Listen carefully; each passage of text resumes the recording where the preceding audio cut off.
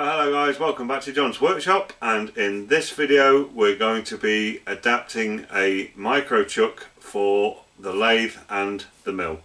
So this is a new old stock chuck. It's German made, it's a Metabo, and it's stamped with West Germany on it, so presuming that's at least made before the 9th of November 1989. So I could be wrong with that, but it's a pretty good guess. So this has been in the box from brand new since then, and it's in very good condition. So what we're going to do is we're going to modify a Morse Taper 1 back end arbor for that, to create that to become a parallel shank back end, and we'll cut some of that off. We're going to fit it together, and that will then go into a collet chuck in the mill, or even into my chuck in the mill, depending on how accurate I need to be, but largely it'll be in a collet chuck because this needs to spin incredibly accurately, because this is going to have tiny drills in it. And this is largely, as I built the Mark engine recently and messing around with 1mm drills and things like that, you know, it takes longer to try and get the drill running true in the chuck to drill a hole than it does to actually drill the hole when you're using a big 16mm range chuck. They're not designed to hold stuff really that small. So that's what that's for. And we're also going to make a slight adaptation to my tailstock die holder for the lathe, and what I've always wanted to do with that was have that multi-purpose and have that as a sensitive drilling device as well. So we're going to make a slight adaptation to that so that we can then use this chuck also in the lathe as a sensitive drilling device using the tailstock die holder. So we'll show some of that. So they're the sort of bits and pieces around this video. We've got a bit of sort of between centres turning of the Morse Taper sleeve until we chop the end off it, so something a little bit interesting. So we will bring you back very shortly at the bench, and we'll just have a quick look at the parts that I've got, and then we'll go to the lathe and we'll get on with the modification of the Morse Taper shank. So these are the two parts we've got. So we've got the chuck in its original box, all in marked up in German, and it's still in its original bag. I have had this out and I've just given it a clean to get the old sort of grease off that it was packed with, and give it a nice oil up to make sure it's running nice and free. It's very nice motion, and that will grip down to, you know, very small diameter drills, probably down to almost zero, looking at the way those jaws close up. So as I say, German quality. Yeah, it says 0 to 1/4 inch, so that will go down to sub 1mm quite easily. And it's a Metabo, and I don't know if you can see it on the back ring, it says Western Germany on it, so that's a clue to the age of this thing, but you can see the condition that that's remained in. And then in this box we've got a JT1 arbour Morse Taper 1 back end on it. Again, I think this is new old stock, and fortunately we've got centres in both ends, bit of rust in that back end, so we're just going to need to give that a clean before we put this up between centres. So we're going to put that between centres on the lathe. We're going to turn this back end down to a parallel shank for a length of probably, I don't know, 30-40mm. We'll decide what diameter we're going to, and then we'll chop the end piece off, the actual end piece that we don't need, and then we'll fit that into the back of the chuck, and then I'll have a parallel shank chuck that I can then use in the mill, or as I said earlier, in my tailstock die holder as a sensitive drilling chuck. So we'll bring you back at the lathe just shortly when we've got this set up between centres, and show you how we're going to do it. Alright then guys, it's time to get the Morse Taper drill arbor set up in the lathe between centres. So what we've done is we've put a piece of steel stock in the chuck, and we've turned a nice 30-degree point on there, so we know that can be nothing other than concentric. So what we're going to do now is use my previously made Morse Taper tang drive dog that I've made for a very similar job when I've done this before, but it was on a slightly bigger sleeve. I think it was on a Morse Taper 2 I was working last time, but this should be okay. So we're just going to drop that on there, bring the tailstock in. So I'm going to use a fixed centre instead of a revolving centre for this, just because my revolving centre is not accurate enough for something that requires this level of precision. So we've got a fixed centre in this end, we've got a good dollop of thick oil in between fixed centre and the part, and we're just going to bring this clock in. This is in 1/10 of a thou graduations, so between 0 and 10 is a thou, to give you an idea. So we're going to bring that on to 0. Very sensitive. There we go. And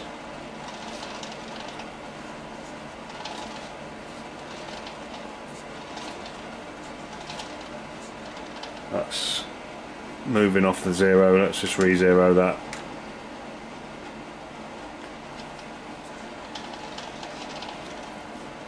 So I've got about a 1/10 of a thou, or slightly less, at that end. Alright guys, we've got plenty of oil on here. We're going to need to keep replenishing that because this is hard steel on, almost hard steel. I've run a file on this, and you know, it's soft enough to cut, but it's pretty tough and slightly hard. Not ideal hard on hard, so I'm slowing the revs down to about 540, and I've got about 2 thou rev feed rate dialed in. We'll give it a go and see what happens.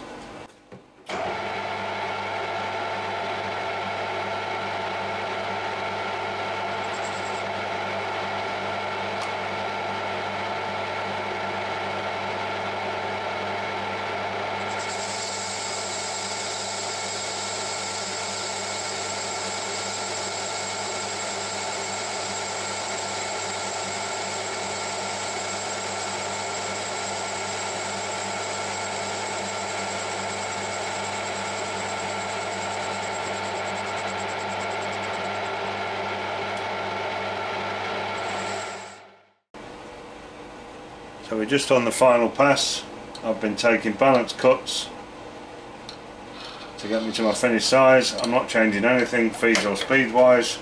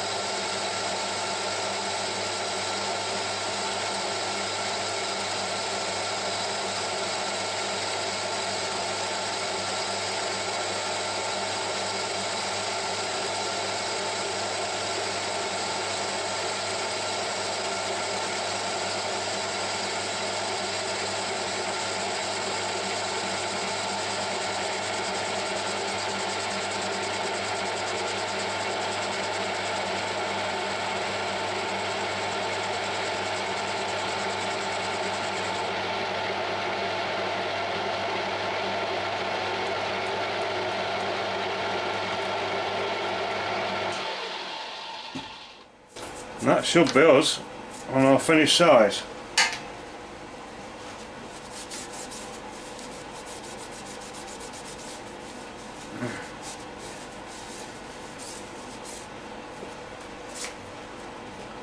It's a little bit warm, so we might be slightly plus on what I'm expecting. We'll give it a measure and then we'll let it cool down and then we'll give it a final measure. But I'm expecting 10 mil on the nose.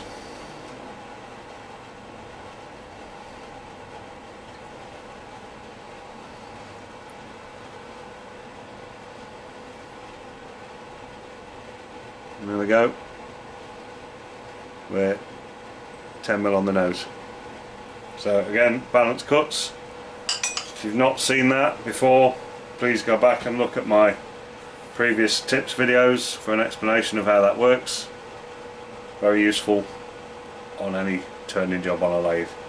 So that concludes the turning. I'm just going to deburr this corner. It's a bit sharp here. We're just going to deburr that, and then we'll take this out of the lathe, and then we just need to chop off the back end, which we don't need, and then that's the job complete from a turning perspective. Alright guys, we've got a bit of EM1A up in the chuck, so what we're now going to make is the piece for my tailstock die holder. So here's the one that I made to actually hold the one size of die that I've used so far in this since I've built it. If you want to see that, go back to my videos way in the past, probably over a year ago, since I made this, designed this and made this. So I'm now going to make another one of these to suit the chuck. So a bit of turning to do, a drilled and reamed hole up the middle, and then onto the mill for a slot to go in. And then we've also on this one going to have another hole, grubs for a grub screw, and a bit of, I'm not really sure how I'm going to get the grub screw to clamp onto the shaft. I might just use a normal grub screw, and we just mill a tiny flat onto the shaft of that I've just turned of the micro chuck, so that we're not marring the surface up, because this is always going to be held in a collet and not in a chuck, so that'll be fine. So we'll crack on with this bit, so I'll bring you back when we're doing some of the turning.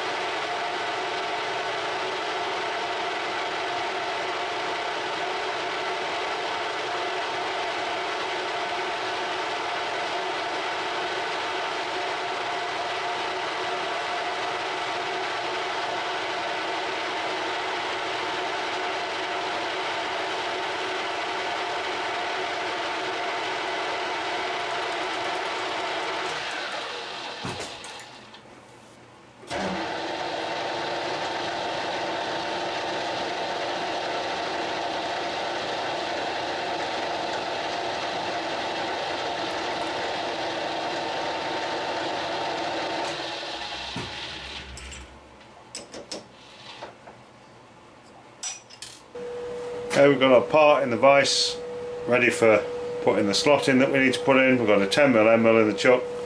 Just thought we'd show a different way of touching on. So I've got this bit of paper, it's 0.1. You can either do it statically and bring the paper up, but with a carbide end mill that's never a good idea. So we're going to do it the dynamic method with the spindle running. So we'll just show you that.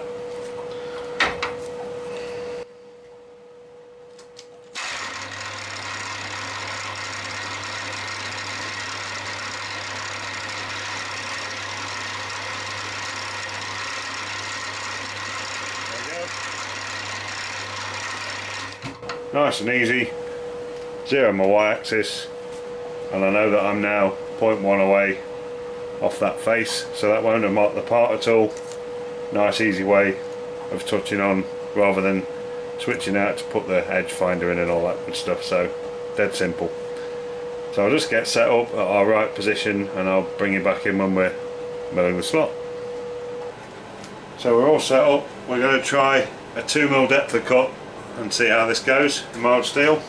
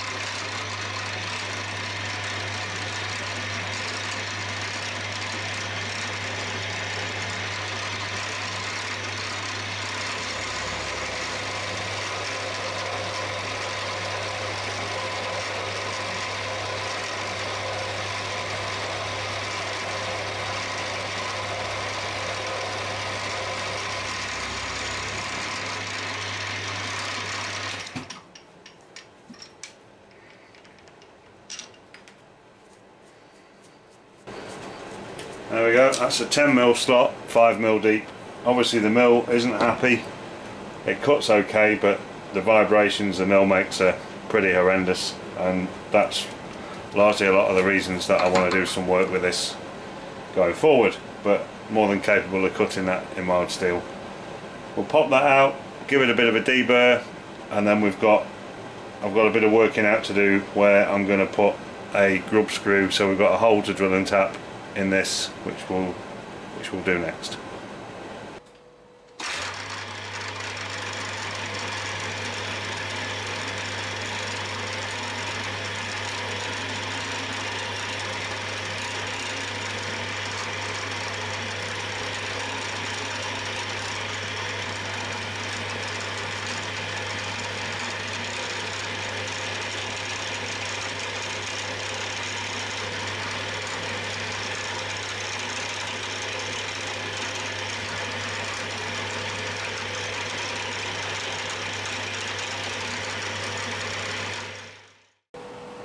So I just need to put a flat on the arbour itself for the grub screw to bite in, and fortunately I can dip into this recess that's already here. We just need to extend it very slightly, so that will mean there's no interference with the clamping when I put it in a collet chuck, or even in a chuck, you know, a keyless chuck, but not that I'm going to be using it in that.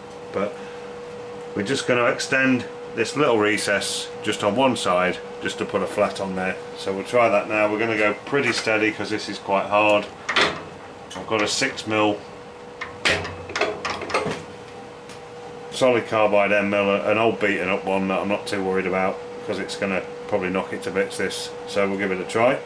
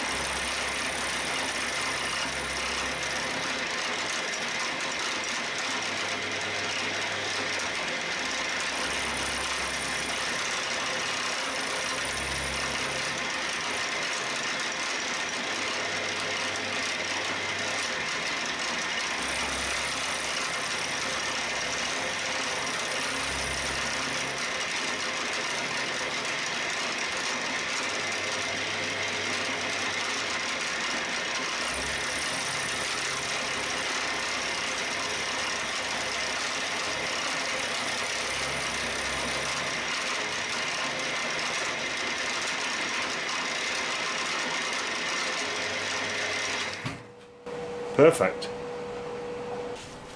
So when you're doing anything with tapers like this, it's really important that everything is absolutely spotlessly clean. No grease, no oil, no swarf, no burrs. So we're just going to use some methylated spirits, and I'm just going to make sure that this taper is absolutely degreased and totally clean, and there's nothing that's going to get in the way. And then we're going to do the same thing in the back of the chuck with the taper. So I'm just going to squash the rag in, the meths on it, and just give that a really good clean out inside.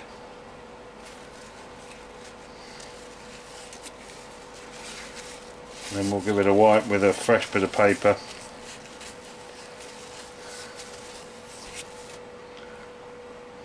We'll have a good look at that. That looks really good, can't see anything in there. So we're just going to assemble this now, dry, and then we're going to put that in with a little bit of help. So we've got a nice clean bit of wood. We've wound the jaws right back so they're not protruding, and we're just going to sit that on the wood, and with the help of a little hammer we're going to use the copper face end on this. One hit is all you need, and we need to make sure it's a good one, and that's that taper absolutely put together, and that won't come apart. That's all you need to do.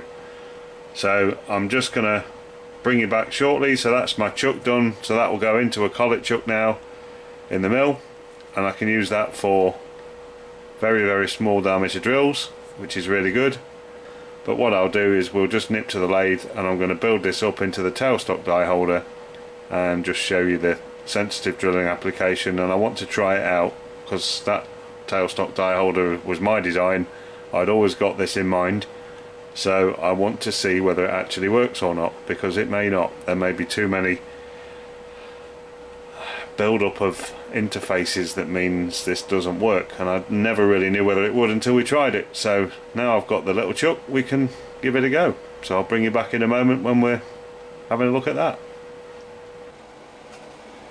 So here's my tailstock die holder with its very close fitting movement on it, shown in my previous videos. Here's my cartridge with my chuck, so we're just going to drop that in now, and again that should be very close fitting.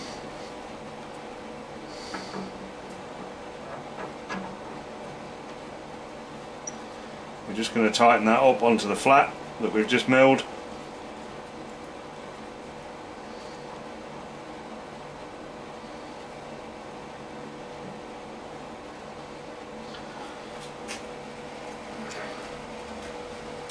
So you get the idea.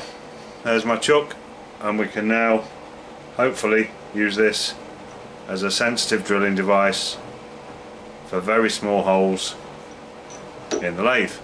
And it wouldn't be fair to tease you with that and not try it, would it? So we'll just put a bit of old brass up or something in the chuck. We'll put a tiny centre drill in and a tiny drill, because I'm desperate to see whether this works. So we've put a bit of brass in the chuck, we've just faced it off, we've got a tiny centre drill in the chuck, we've put some oil on the moving part of the tailstock die holder, and we'll give it a shot and see what happens.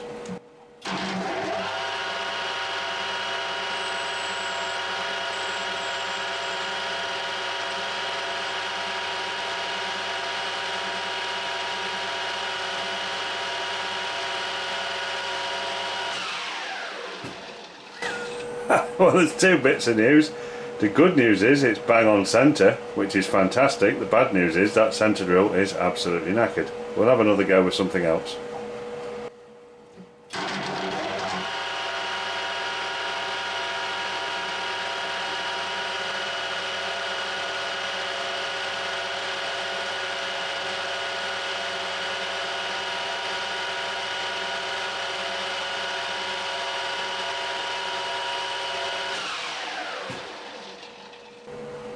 So, moment of truth, we've got a 1mm diameter drill in there.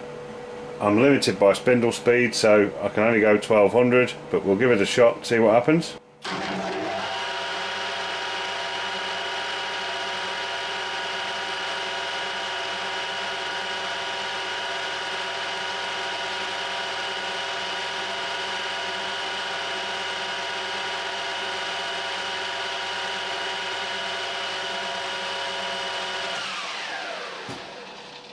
Well, there you go.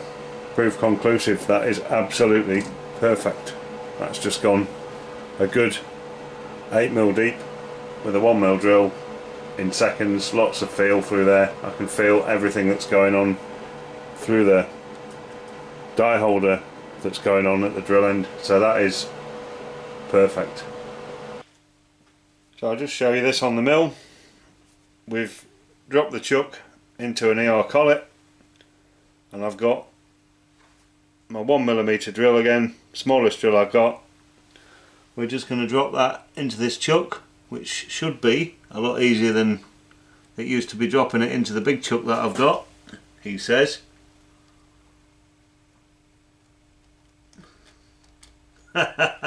Famous last words, eh? There we go.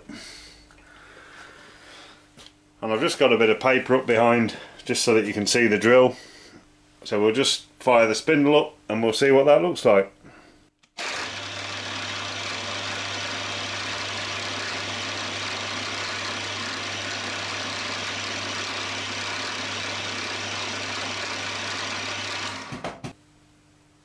So there's a tiny bit of weeble wobble on that, but I think largely that's probably in the drill more than anything.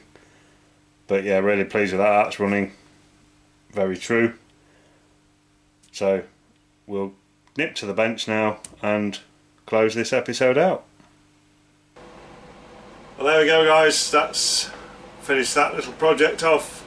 So that's got my micro chuck with a nice arbour on the back that's dual purpose for the mill, which will be incredibly useful, especially now I'm getting into the model engine building. That's, you know, I struggled massively with the Mark engine I've just done, getting 1mm drills to run true in my big chuck, so that's going to be really useful for, you know, tiny drilling applications on the mill. So that's that bit done, and then blown away with how good that is in the tailstock die holder. You know, I designed that tailstock die holder, as I said, with this in mind, this type of thing in mind, as a sensitive drilling device, but was never really sure whether it would do the job or not, just based on all the interfaces that there are to get you, till you get to your drill point. There's quite a lot. You've got the Morse taper at the back, you've got, yeah, there's many interfaces in there, but yeah, that was absolutely spot on, as you've just seen. That's going to be so useful for tiny hole drilling in the lathe. It's just basically turned, you know, a decent sized lathe into almost a tiny little micro lathe for that kind of application. So yeah, really good, really happy with that. That's a lot more capability now into the workshop, and just to make life easier. So I hope you've enjoyed that. I hope that might have given some of you some ideas. If you go back and look at my tailstock die holder videos, they're a long time ago. I've still got the drawings that I drew up for that, so if anybody wants to make one, please email me, and the email address is on the title screen of all my videos or on the end screen. Just drop me an email and I will send you they're only pencil and paper drawings, but they're good enough for you to be able to manufacture that tailstock die holder, or even scale it up or down to suit your lathe if you've got a bigger lathe or a smaller lathe. So I hope somebody might find that useful. So thank you all very much for watching. As I said, I hope you enjoyed that. Thank you to the subscribers and the new subscribers that have come along, and we'll catch you all very soon on another video when we'll be making something else.